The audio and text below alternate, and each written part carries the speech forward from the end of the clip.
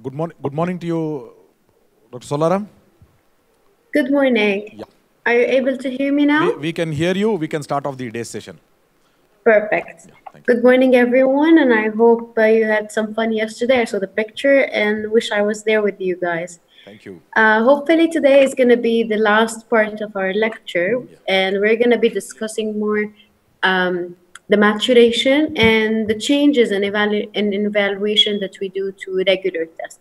And finally, we're going to talk about diagnosis and some quick rehab exercise that we would like, or attempt to treatment in these cases.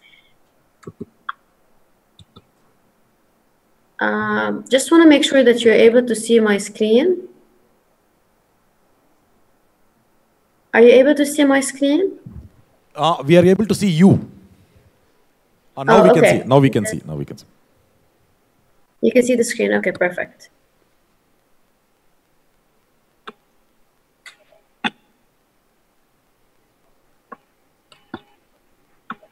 Okay.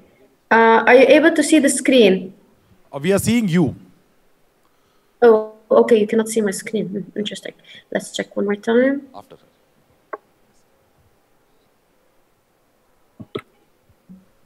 We can see the screen now. We can see the screen Perfect. now. Yeah. Perfect. So, a quick summary. Why the most important group of kids that we need to screen for vestibular assessment are kids with sensory neural hearing loss. And I emphasize on that, no matter if they are vertiginous, yes or no, I would really recommend a quick screening for these children. Again, I remind you that cochlear implant patients, pre and post, it's really almost my point of view would be a mandatory test prior to cochlear implant, post cochlear implant, in between decisions for a bilateral option. The second point I would remind you of is that case history can provide so much information, sometimes even more than tests. So make sure that you take your time in asking all the right questions, both the parents and the kids. It really would help you and guide you toward a proper diagnosis. Unless needed for documentation, bedside testing can provide so much information. In case you have to put a record, for example, in cochlear implant patient, or for insurance purposes, etc. Sometimes bedside testing are more than enough to provide the exact answer for kids. And in younger children where really documentation is harder, bedside testing could be a solution. It's a scary experience for the child. Make sure that you provide information prior to testing to the parents, just to prepare them for testing, and try to create a report with the child, because you're going to be seeing the child more than once, most probably. So elevate this fear for them and try to make it a bit fun, if possible. The final point I'm going to mention here is that vestibular rehabilitation is really easy in children. They consider it as a game. So it's very important. It's very important to start it early, because it's going to change the way they live on a daily basis and hopefully take them out of their cocoon and sometimes their isolation. Okay, so we talked on Friday about anatomy, prevalence, and case history. Today we're going to go through maturation, a bit more evaluation, diagnosis, and management. Why maturation is very important? As I mentioned, maturation will affect some of the test results. 3 points that we're going to be discussing in detail today. It's the first sensory system to develop. The system is functional at birth, and where the reflexes peaks. So the first sensory system to develop, and by this I mean by 10 weeks, you're getting the bony vestibule. By 10 weeks, the membranous labyrinth. 20 weeks, the brain starts myelination. And by 32 weeks, your vestibular receptors are fully responsive. Almost around birth, your vestibular nerve myelation is happening. So, in parallel, during gestation, your other senses are developing as well. So when we know that at 49 days, the famous 49 days, the morphology of the vestibular apparatus is complete, around same weeks, the sense of touch is going to start. around 12 to 24th weeks, our neural connections, especially with the oculomotor nuclei and the brainstem, are going to occur. This is around the same time where your sense of taste are going to start building in the sense of hearing. So around 17 weeks is what the literature is trying to tell us, so the child starts hearing or develops properly. By the 28th weeks, the child is able, his sense of smell is developed. And around 30 to 40 weeks, as I said, the vestibular nerve is the first cranial nerve to complete myelation and become functional. So we're talking just before birth. The sense of vision continues to develop, and it's not completely mature, even at birth. And I really like to show this picture to parents, showing them that newborns, they're not able to see properly, and it isn't around until we're around 6 months that it's not as clear as adults, but it starts getting shapes. And this is very important to keep in mind when you're doing oculomotor testing or you're doing reflexes. So keep that in mind. And this picture helps a lot with parents. You can find it in Baby Care, which is the website online. Okay. What I want to say here is that the vestibules and the semicircular canal around 6 months of gestational age are similar to the size of an adult. So again, we're talking morphology, we're there. And however, is it really functional at birth? So the system, is it really functional at birth? And we know that the first 6 months, we're able to test the child for sure. But are we really, whatever information we get from the vestibular system, how accurate are they? And in my opinion, they're not accurate. So even if we know we have possibility of having a hearing loss, and now we diagnose the child with a hearing loss, I would not do any testing before the window period of window would be 6 to 12 months. And although they were able to perform VHIT on children aged 3 months and VAMP on younger group, but that would be for me a gray window. Children are starting to learn about gravity and are trying to adapt to it. By the time they stand and walk, they have overcome this, and we're sure that their muscles have developed properly and the reflexes are maturing. So what we can do is, what we know, or it's a clear fact, that we were able to do the right thing by 1 to 2 months. We acquire head control, which means you lift the head and the eyes are aligned around 2 months. Children are learning to sit by 6 to 8 months, and they stand and walk between 12 to 8 months. And finally, they're able to get more or less adult vestibular function around 10 to 12 years. And I do not agree always that they reach around 10 to 12 years. I think it's individual specific, but at least the first block, which is these ones, which is less than 2 years old, I agree that the stages are more or less providing information that are necessary for us, which is adaptation to gravity, this one. Now, when do they really peak? We know that we need to think about 2 things. Even if the system is fully functional, and by this I mean structurally it's similar to adult, it seems that the maturation more or less is complete, but we also have input from the brain that continues to mature till even 18, 19 years old. So I cannot assume, knowing that the vestibular system has a lot of integration at different cortex, that it's completely, and the cerebellum, it's completely done as early as 10 to 12 years old. As mentioned on Friday, is that different part of the posture imbalance mature differently. 0 to 4 years old, they mainly depend on visual cues and not on their vestibular system.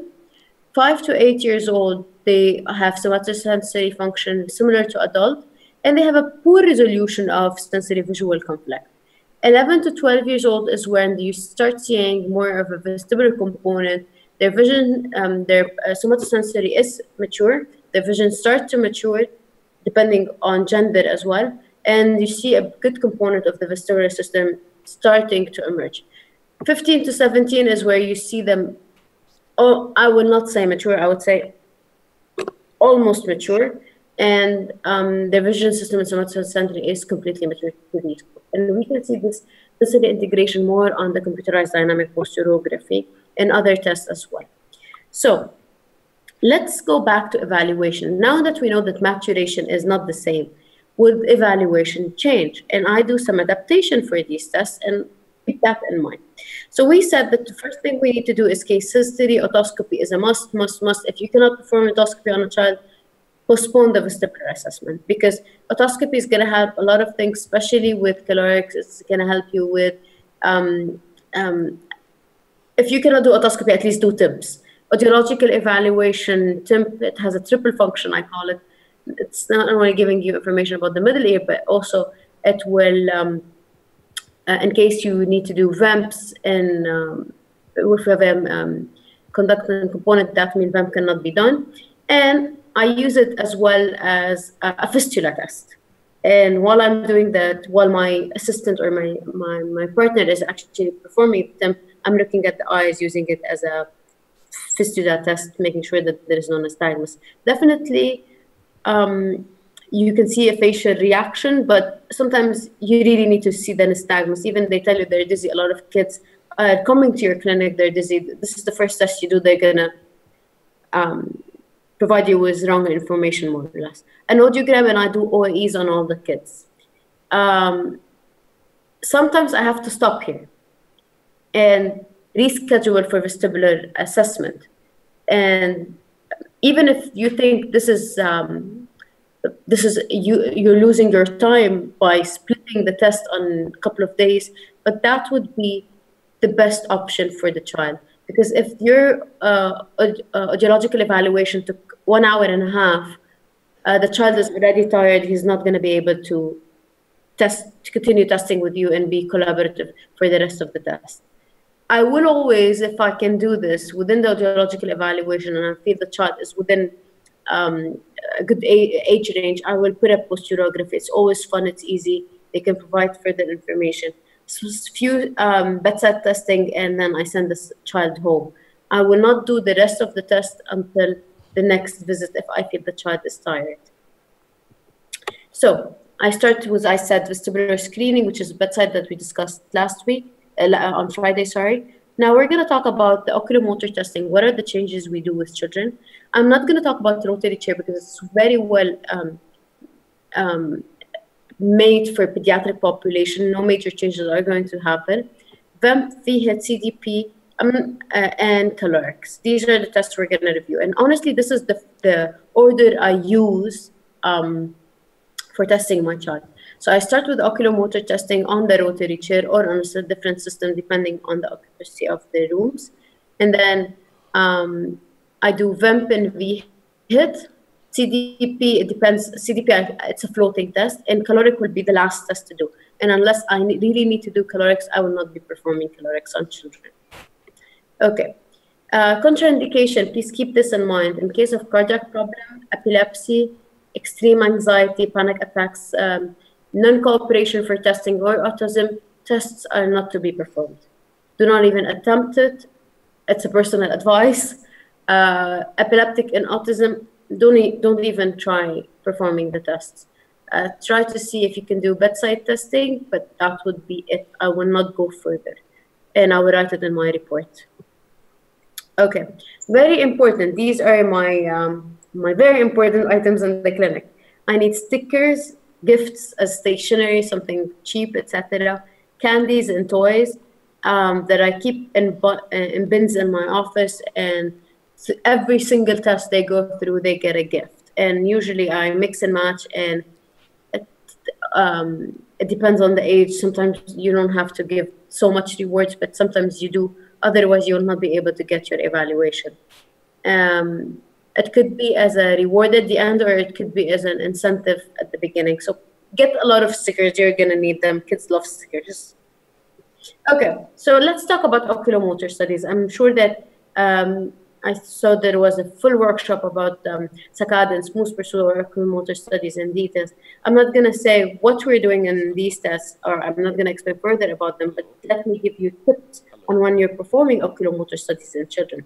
first of all, if you're capable of it, get the pediatric version of it. I'm not sure if all system allows it, but I know that you can upload some children-friendly pictures into your system.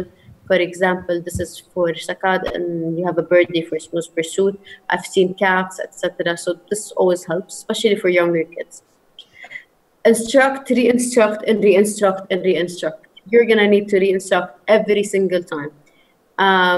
Make sure that the goggle positioned is properly put in on the child, and every single part of the test, because we do different frequencies, and it's very important to know that kids tend to remove their goggles. So every single time they remove the goggle, we're gonna recalibrate. Adjust to center. Now, in my case, if I'm using the rotary chair, I'm gonna put a pillow under the child. But in case I'm using the regular VNG room or we use a table, I'm using an ENT chair that allows me to elevate or decrease the child base to be really centered in the middle. I've used pillows, and I would say that it's a good option, or mommy's lap is an even better option for elevation if my chair is not moved. Check parameters norms. We're going to talk about norms in a second, and I do really believe that each group should collect their own norms for children, because I see it that whenever we're having a mix of population, the norms are not the same. So we talked about this in one of our studies. I feel like it is really mandatory, especially in everything related to the eyes, that you have something that every recording that having through eyes needs a different population. And it's related to the way the goggle sits on the nose. It's related to many components with these children. Another thing that I would say is study the tracing to remove artifact. You're going to get a lot of artifacts with kids. Study the tracing, do not rely only on the numbers. Okay. So the other thing that you need to keep in mind is that the saccade latency is going to be longer in children, and it decreases with age. Velocity is going to be almost the same. Accuracy is, I would not rely at all on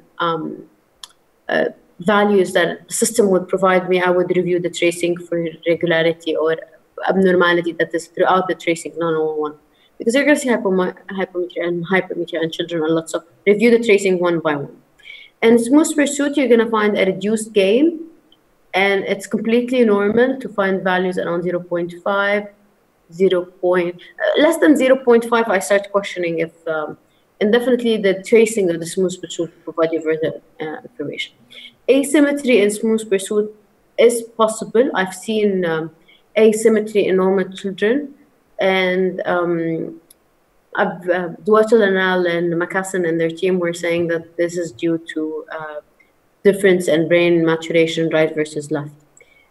With OPK, gain definitely will increase with age, and asymmetry is increased as well. So this is the same point.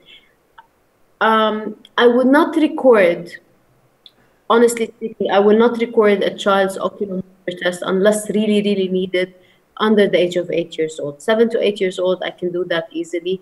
But less than this, I will have to think about it. Is it really necessary to record their oculomotor, yes or no? Now let's talk about VEMP a bit. VEMP is the next test I usually do. And for me, CVEMP can be tested at all ages, starting 6 months for me. And OVEMP, I will not do it before 3 to 4 years old, because I need the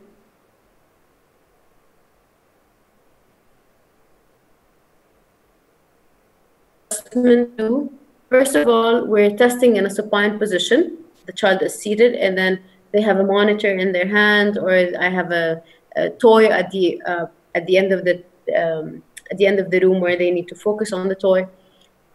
In cases of younger children, I will use a pillow, and will use or the mom's hand to hold the baby's head while we do during CVEM. Make sure that you change EMG monitoring and activation values on your screen. Kids have latencies and amplitude that are affected by age, so do not be surprised on the results you get. And as you can see here, I'm going to show you in a few minutes different studies, and you're going to be surprised. For OVAMP, we're using AC or a bone conductor combined with a special amplifier for higher intensity. I'm not sure if all labs are able to do BC, but I know the majority is doing AC on OVAMP. I think both are good enough once the child is cooperating. Start with the bone conductor, put it on the child's hand for a few seconds, let them understand what's going to happen, and then perform the test. Do not surprise them at all. Make sure you provide for kids that are 3 to 4, even older than this, provide feedback, say they're doing a great job, we're almost done. Throughout testing, this will give them feedback that they're doing a good job. Or if they have to provide feedback, because the child, even if you give them the monitor, they will still need help. Okay, so there are 2 studies that provide normative data for VAMP. They're almost the same, but giving us a latency that can be ranging between P1, latency for P1 and CVAMP is around 12 to 18 milliseconds. And I've seen cases as low as 8 milliseconds, everything is completely normal. So again, collect your own normative data, things can change. N1 latency is between 20 to 26 milliseconds, but I have seen kids with younger group where it goes to 15 and you have very nice peak. And for me, normal, nothing is wrong. So how I do my test would be a threshold at 90 and a threshold at 75. If I do not do more than, I do the screening at 90 and screening at 75, and that's it. In case I see something at 75, I would start thinking about the superior canal dehiscence. An asymmetry cutoff would be 35%. Less than this, I would consider completely normal. Okay. Now let's talk about the VHIT. We talked about it a bit on Friday, saying that the VHIT system is a goggle-based or non-goggle-based, and it helps test 6 canals. Again, my personal experience is that I will only rely on lateral canals and not. I don't do vertical canals on young children yet. I do not still see. There is a clinical value for sure, but I'm not confident enough what are the cutoff for vertical canals in children. When you're doing the tests, I would say 60 to 70%. I'm able to get a result, but there is a percentage where I'm not able to get a result. When using the mask, take care of the mask, and I put here a picture, I put here an arrow. See what I mean? You're touching the mask or the goggles, and I don't think that's a good idea. So if you're testing, you need to make sure that the goggle is here and you're not actually touching the goggle or giving it, putting pressure on it. Or you can hold the head of the child from above. I don't think you should actually put the mask. Okay, calibration. This can be sometimes very hard for children. Some systems don't have calibration, which I think has its positive and negative, but calibration sometimes is the reason why you're not going to be able to get a VHIT because you fail to calibrate simply.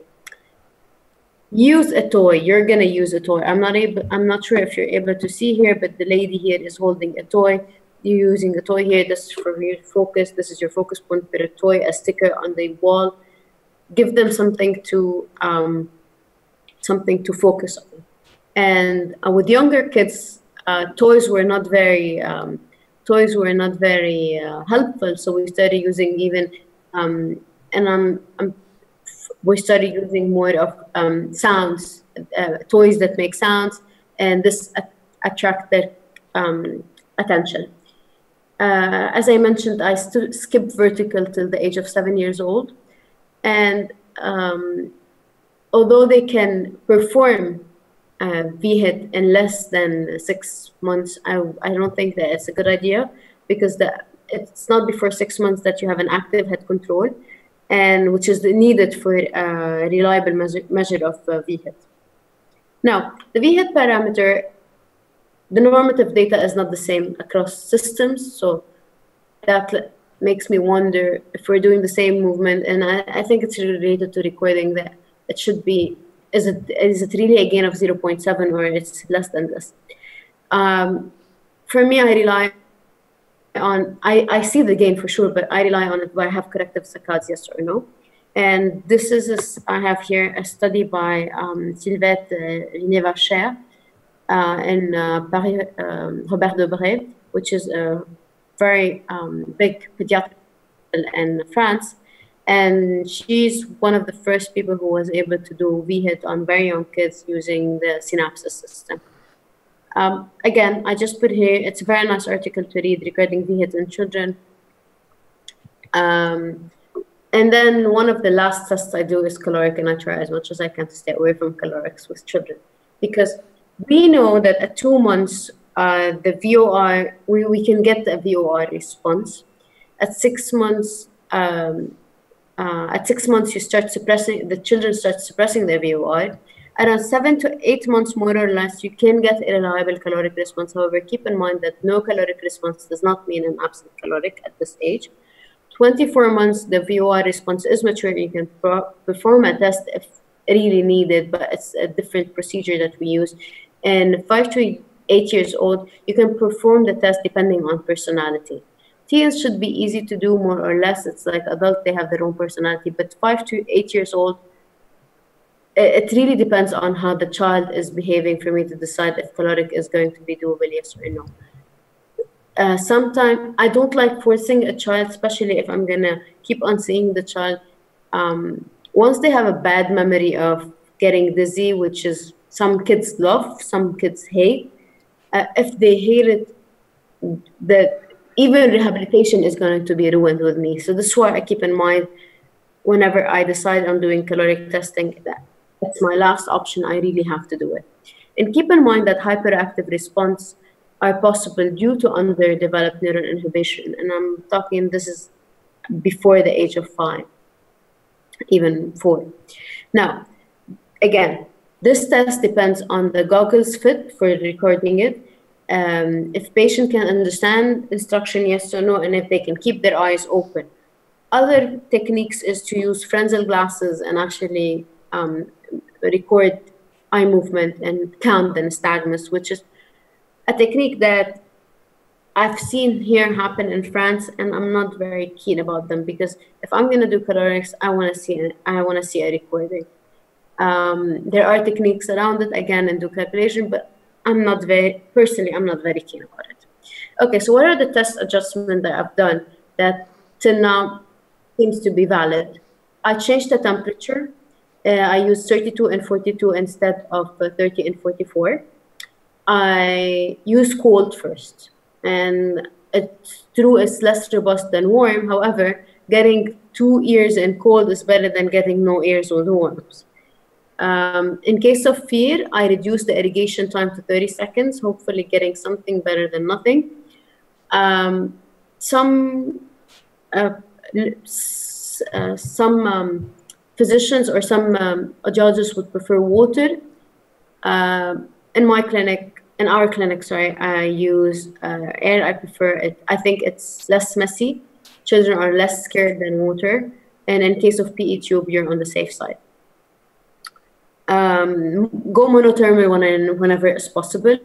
And if I'm going to go with monothermal for recording reason, I'll go with warm. If I'm going for monothermal just because the child is not operative, then as I mentioned, it's going to be cold.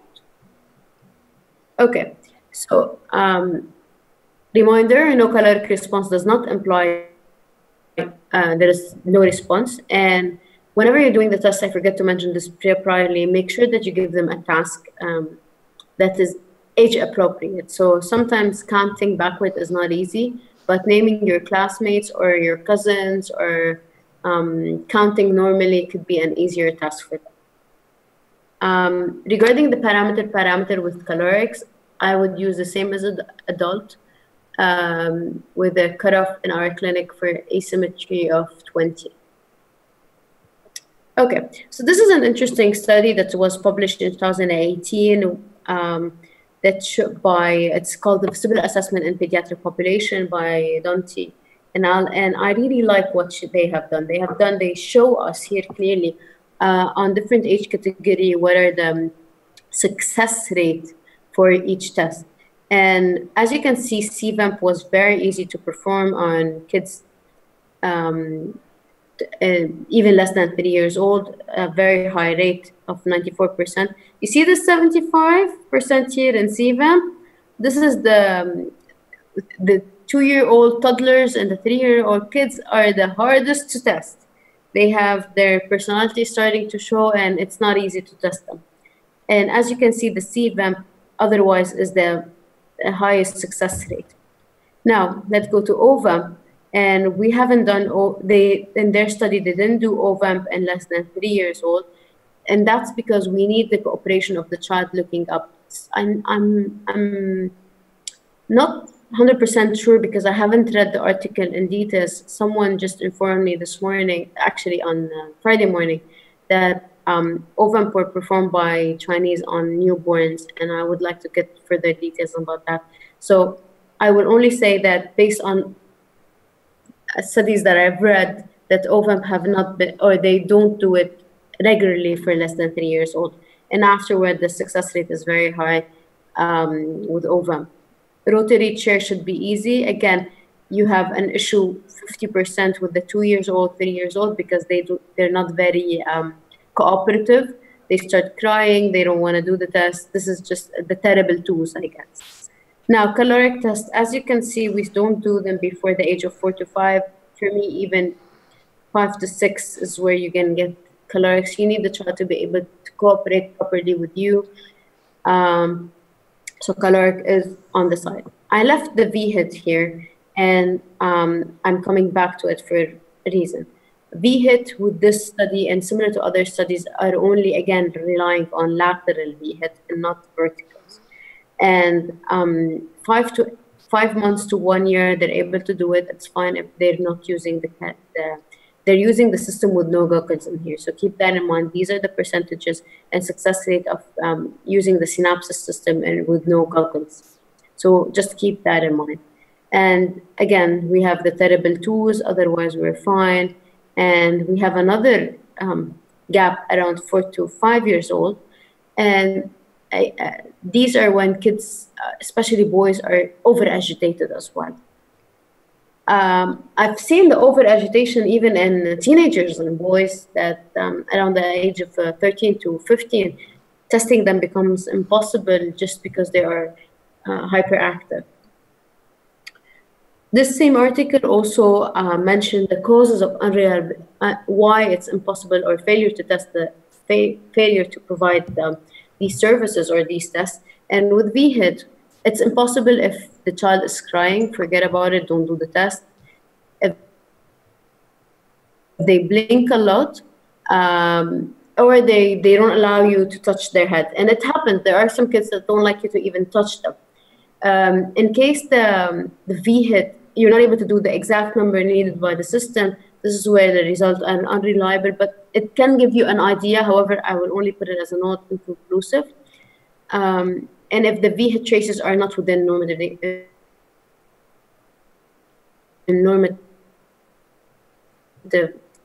accepted gain in velocity, so keep that in mind. Again, with VHIT in children, study tracing by tracing. Do not rely on what the computer is providing you. Okay, CVAMP and OVAMP, although it says here not applicable, but I've seen it where kids will remove the electrode. They will refuse to keep electrodes on their face. They hate scrubbing sometimes. They don't want to cooperate with CVAMP. Rare, but it happens. And with CVAMP, I discovered that the best way to do it on children is post-ABR. You have them hooked already at just a few extra electrode, and then we do the CVAMP without their full cooperation if possible. With rotary chair, it's just the rotary chair usually is easier than the rest. They're sitting on mom's lap, they're calmer.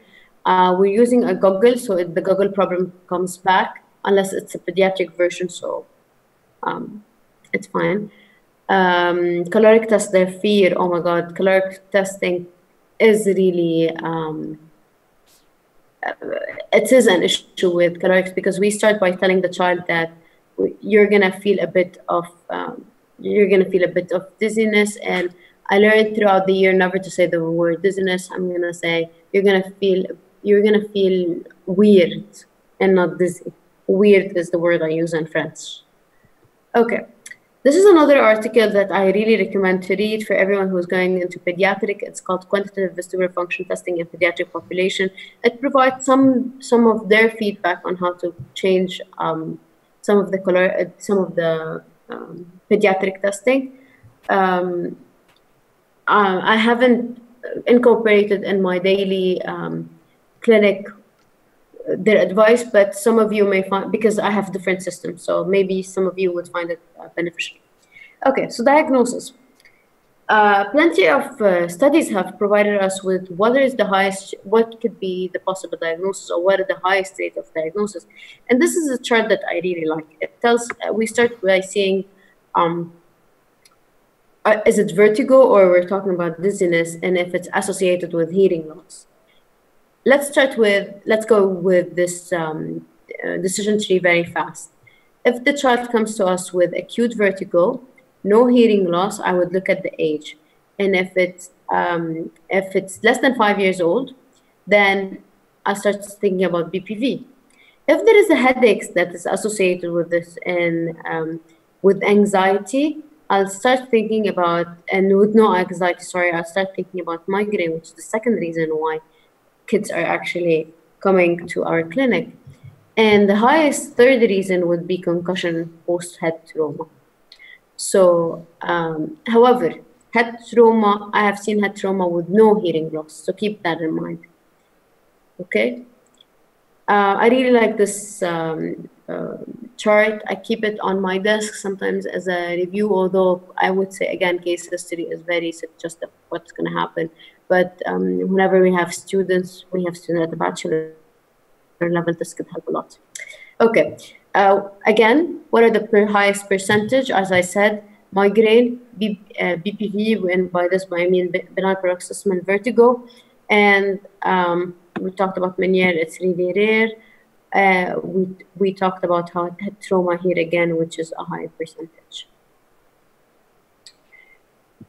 Okay. What are the results to expect? And head trauma, case history is enough to link it. And I think that the physical examination done at the ER is more than enough. Assessment I would do here is bedside testing, if approved by the médecin traitant or the physician, the ER physician. In case of migraine, the case history is going to help a lot. The rest of the tests are going to come normal. Rarely I will see prolonged latency in VAMP. I've seen it a couple of times, but that is it. And abnormal oculomotor tests I've seen more than once in migraine cases. In case of BVP or benign, the case history is helpful. Dixolpike is going to come in positive. VAMP is needed for follow-up. I always do VAMP for follow-up in case I see a recurrent case. And vestibular neuritis, again, case history is important, and I think we usually see these kids in emergency rooms. We perform the VAMP to give further details about which part of the superior inferior nerve or section of the nerve. Okay. Regarding the management, okay, you have 3 parts. You have the treatment of the crisis, which is on the spot. You have treatment of post-crisis symptoms, and you have the reassurance.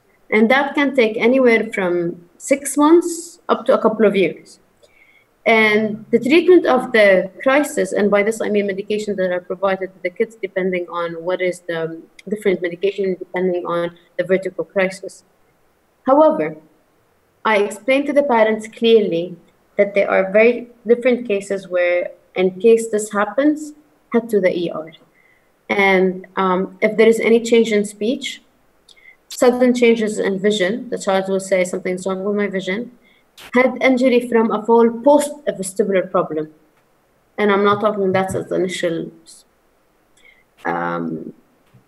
initial symptoms. I mean, we're treating the child already.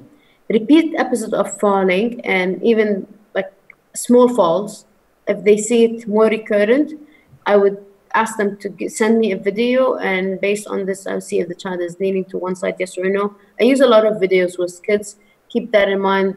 Now with technology, that is a very good way to keep track of your children. Continued vomiting if the child faints, and finally, if the vertigo is affecting the child from normal day. I'm not talking about VN cases. I'm talking, we already treated the child and still the child is so vertiginous that he refuses to leave his bed. These are the cases where I say, just bring the child back to ER. Let's make sure let's see how we can help them better. Okay. I also provide prevention lists, and by this I mean I don't want them to drive their bikes, play with their bike or mini car, and this is similar to when we say to the adult to not use machines. So this is the same system. I would refuse, or I would suggest no climbing, no hiking.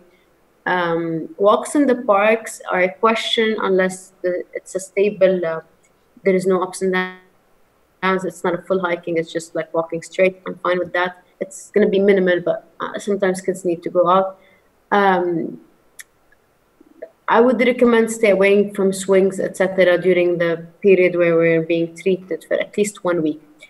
And whenever the child feels that symptoms are worsening by movement, I would ask them to stay home and slowly change position, and I'll teach them how to slowly change position.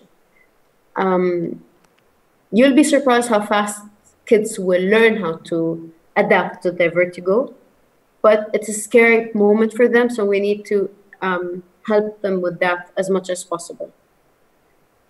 Okay, how to deal with vestibular disorder in children, and there are different ways of doing this, but I'll start with vestibular rehabilitation therapy.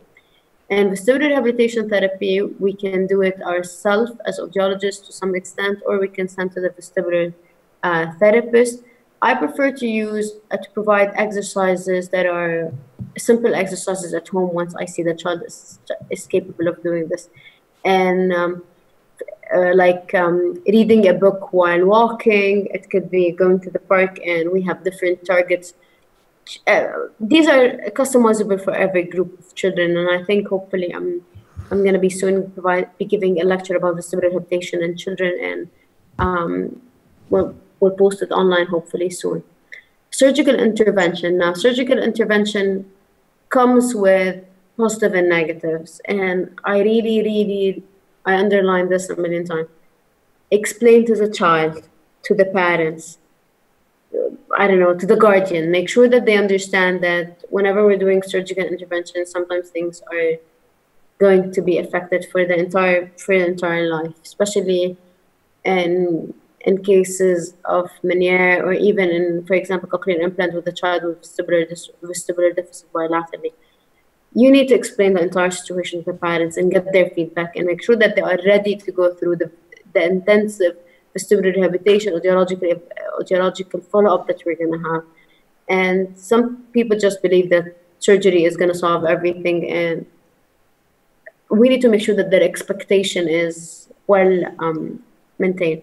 Medication, they're giving vestibular suppressants, steroid, antiviral, antibiotic. A lot of groups of medication is given based on the cases. We do canal repositioning in case of BPV and BPPV. Dietary consideration is given to everyone in our cases, where we're similar to migraine and Meniere disease. We are providing constraints on dietary input on all children, even the VN children. We feel that it provides a better prognosis at the end, or a better recovery time.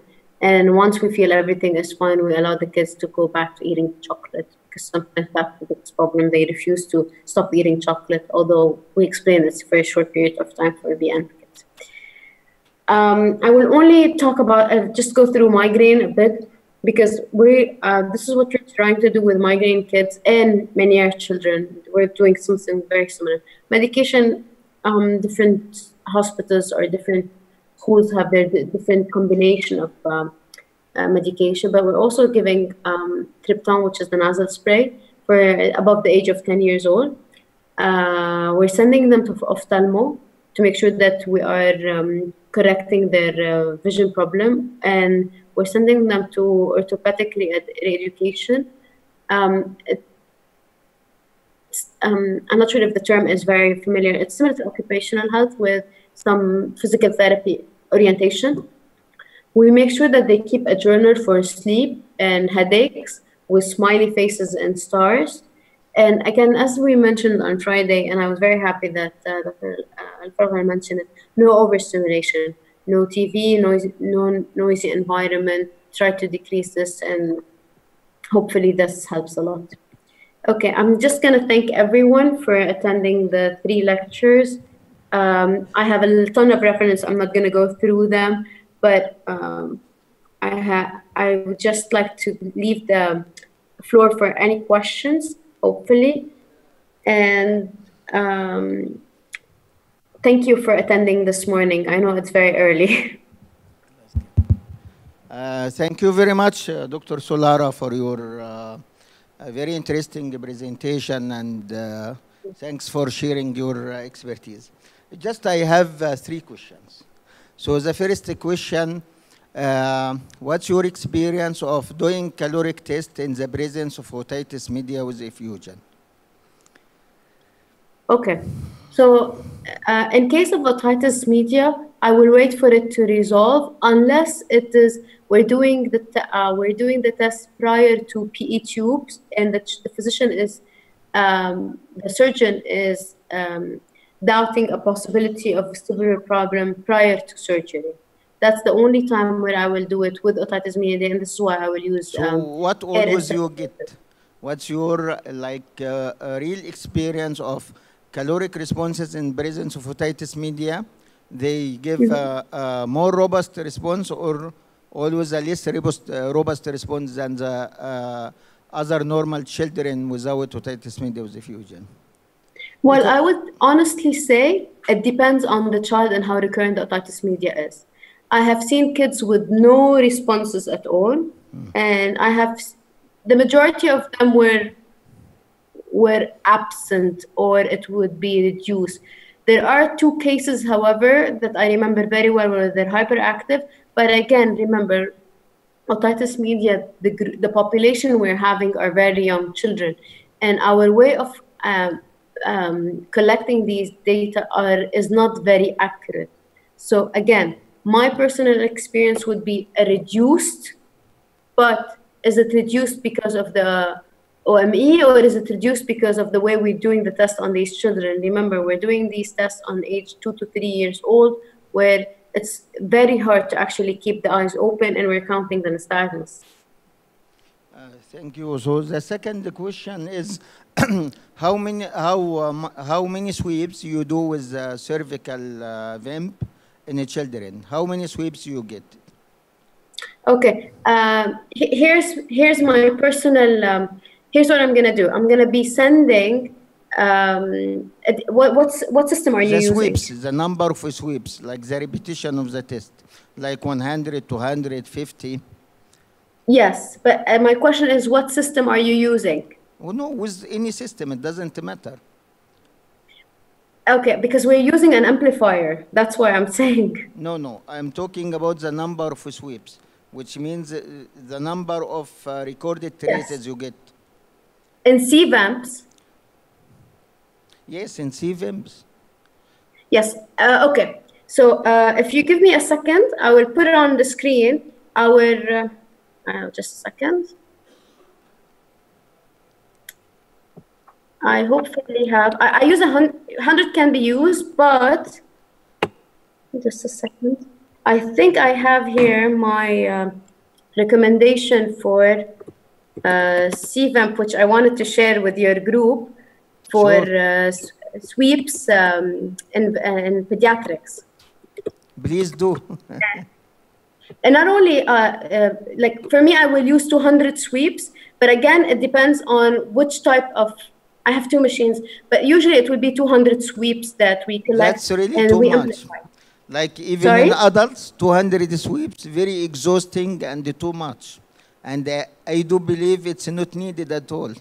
Even with 50 to 100, you get very nice responses. That's why I wanted to ask you. It's very hard to keep the child to take 200 sweeps with a rate of 3 to 5 stimuli per second. That's take more time, and it's very exhausting because you have to keep the neck little to the side. Yes, but okay. So if do you stop back. when you get a good response, or you complete the 200 sweeps? Okay, I'm gonna just ask to repeat what you're saying because I'm not able to hear properly. Okay, 200 sweeps with the neck deviated to the side, contracted the muscle. With a slow rate stimulus, usually 3 to 5 stimuli per second. That takes more time, and it's very exhausting, even for adult subject. If you keep just asking him to keep the neck deviated or rotated to one side, and to wait for that time, it's exhausted. And it's not required because CVIMP does not need averaging. It's always a very robust and good response, even with like 50 sweeps.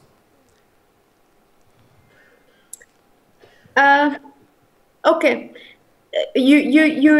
What are you doing? You're going with as a lower sweep with like 20? Yeah. For me, I never go beyond 100. How much? I never go beyond 100 sweeps for CVIMP. Okay, but you're using air conduction, right? Yes. Oh, okay. So just the last question, sorry, because everybody will read in the textbooks about the paroxysmal vertigo of childhood as one of the most common causes, and it's always written in the books. In clinical practice, I see pediatric population, that's really very rare condition. And most of them, they are straightforward cases of migraine. So do you put in your slides that you have some cases of paroxysmal vertigo for childhood? So what's really your clinical experience? What kind of presentation? What kind of finding? Okay, this is why, if you noticed, I said that whenever I feel of a possibility of PPV, I do VAMP as well. And the reason why I do VAMP is because I know that it's not written in the literature, but personally, I've seen it where these kids will end up having migraine, or Meniere cases. I have seen it in adults, but I haven't seen it in children Meniere cases. But why am I saying this? I do believe that they are all interconnected, and goes back to the question of diagnosis. Whenever I have a BPV case, I know that the Dixol pike and maneuvering is enough, but I keep a list of oculomotor testing and VAMP with me, and I'm gonna follow up this chart. But I do agree with you that paroxysmal vertigo for childhood is different than the benign paroxysmal vertigo. That's a different category. That's a different disease. Can you repeat that? Okay, then I misunderstood what you said. Can you repeat what you said?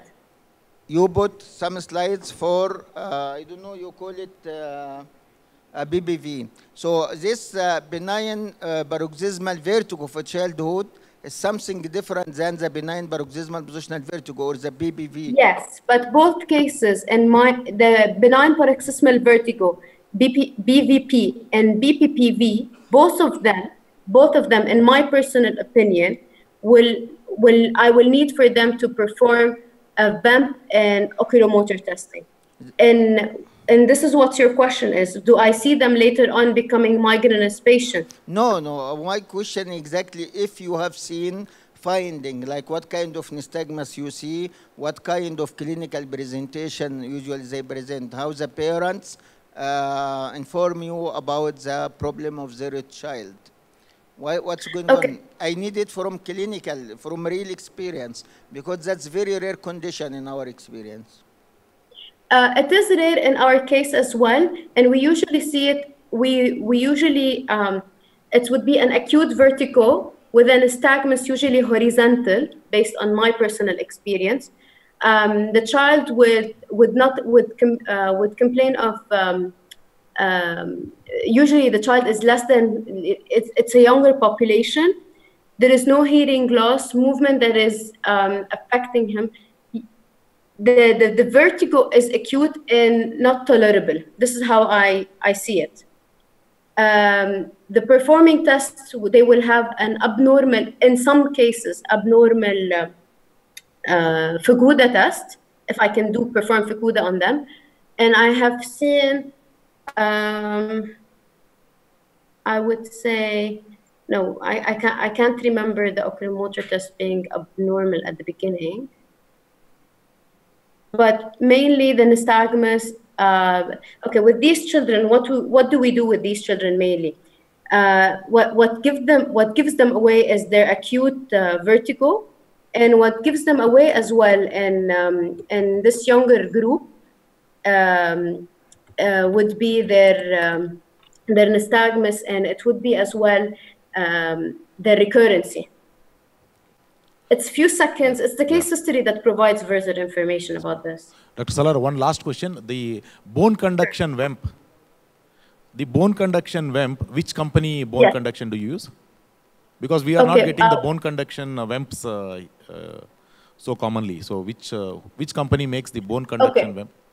Okay. What we are using is we work a lot with skull vibration induced nystagmus. Okay. So we have our own system that is amplified. It's not a B71, it's a B81 with an amplifier. B81 bone amplifier. With an amplifier. Okay. Thank you.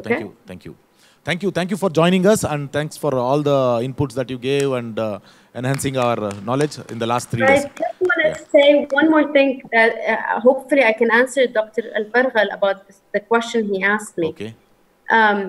When we're talking about benign paroxysmal vertigo with children, one thing that comes to my mind is that can case history differentiate between BPV and other cases? And I would say yes. And it's the case history, seriously, that will provide us with more than the actual diagnostic test that will provide us with feedback, and the age group for sure.